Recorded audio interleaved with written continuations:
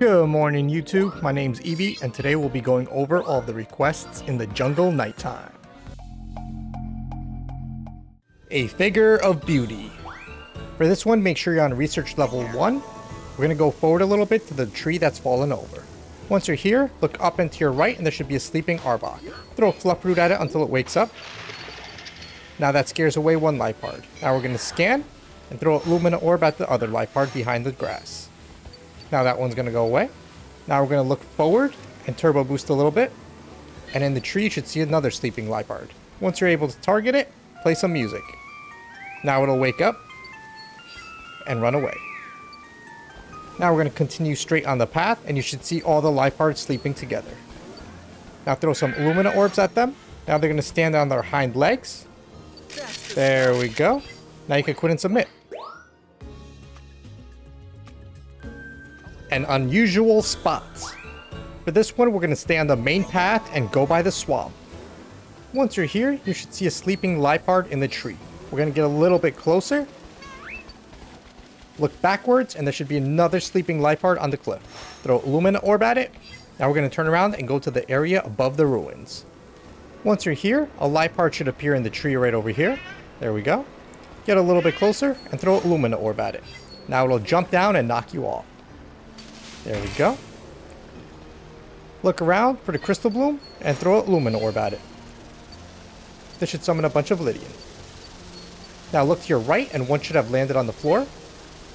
Throw a Fluff Root at it. And wait for her to eat. Take a picture of her eating the Fluff Root. Now you can quit and submit. Arbok falls asleep.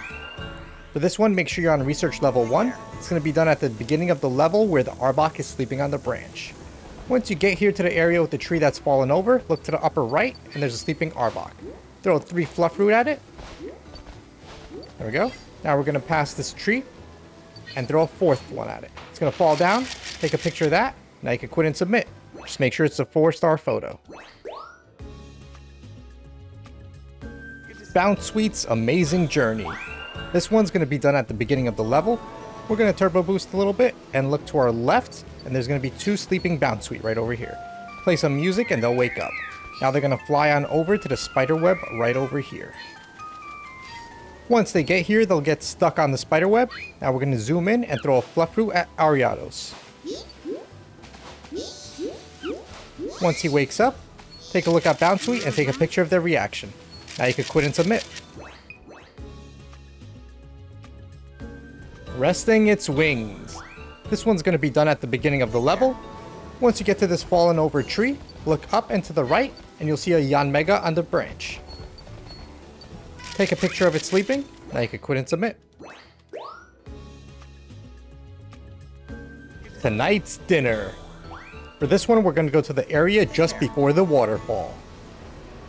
Once you're here and you see the Lipard on the rock, look at it and play some music. This will cause it to move out of the way. Now you could scan and take the alternate route.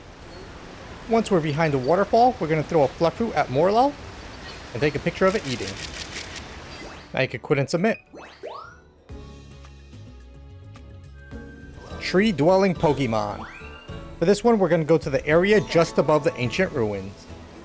Once you get here, scan to help you find the Crystal Bloom in the tree. It's going to be hidden behind this toucan, so we're going to move a little bit forward. And now we're going to throw 3 Lumina Orbs at the Crystal Bloom. 1, 2, and 3. Now the toucan are going to fly around. And we're going to take a picture of them flying. Now you can quit and submit.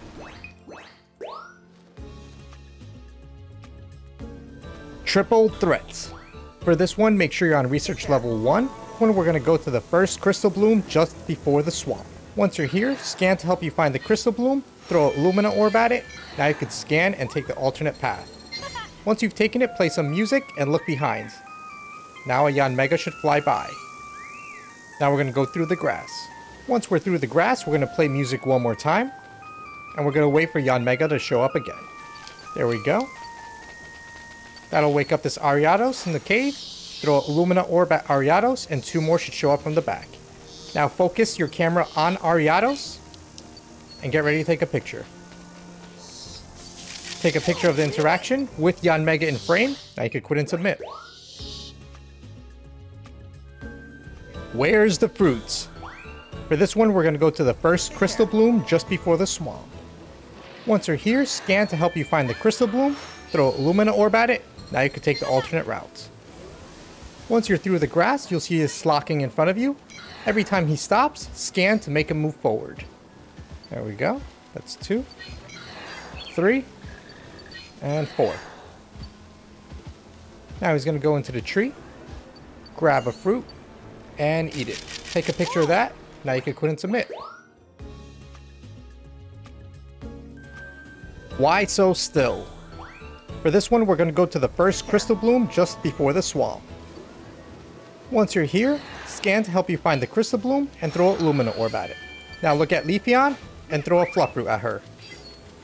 Now we're going to wait for her to run through the grass. There we go. Now we could scan and take the alternate route. Once you're through the grass, look at Leafeon and play some music. This should make the Ariados come down. Leafeon will run away into the swamp, and Swampert will pop out. Throw Lumina Orb at Swampert, and now he'll start playing with Leafeon. Take a picture of that, now you can quit and submit. Thanks for watching, hope the video helped you out. I'm gonna go get ready for GoFest, and I'll see you next time.